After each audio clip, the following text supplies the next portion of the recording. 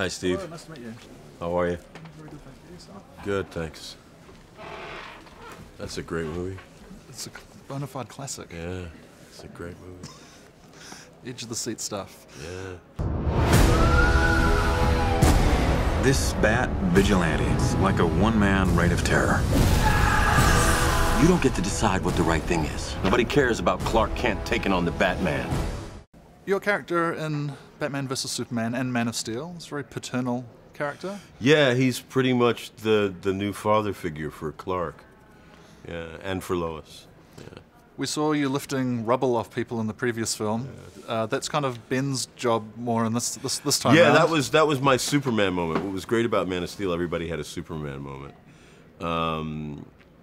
This movie, it shifts, and you know, we sort of see and experience Superman from the ground through Ben and, you know, Bruce Wayne.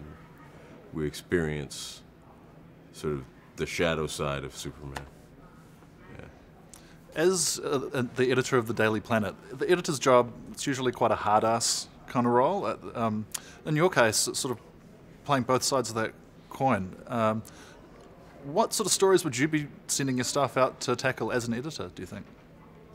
If I knew anything about journalism, I could really answer that question, but I don't know. I really don't. It's, you know, someone else asked me if I ever thought about that kind of a career. Would I ever want to be involved in journalism? And it has never occurred to me that that would be something that I would be good at. I don't know that I could be as objective as journalists really need to be effective. You're running quite a crusading reporter in the form of Lois, so I think you're kind of I you've got got covered. that subjectivity Yeah, covered. I've got that covered. I mean, she's his, you know, his star, and his favorite child. If you know, Clark and Lois are his children, she's his fave, and she can pretty much get away with what she wants to as long as she catches him, you know, on the right day at the right moment. Whereas Clark has to be a little more sneaky. You're still not sure where he's sneaking off to, though. I right? have no idea. And that's, I mean, that's alluded to quite nicely in And the it's film. fun. But I kind of It's wonder fun.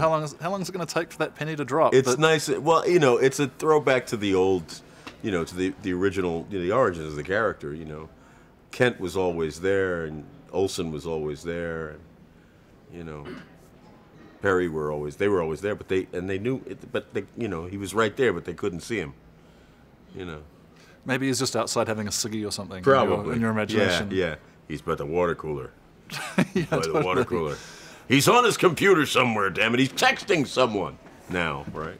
It's a long way from All the President's Men, right? Yes. In this new environment. Yeah. It's changed everything. I mean, the planets bounce back. The Daily Planets bounce back from a devastating attack in the first film here. Right. I mean, do you think that's in the back of the characters' minds as they're going about their daily work?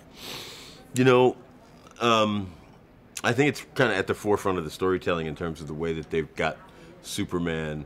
You know, they're trying to hold Superman responsible for all this devastation and all this stuff that has happened. So I think it's nicely placed at the forefront of the story. And it grounds it, you know. It sort of grounds it in a kind of reality that none of the previous films dealing with Superman or Batman does.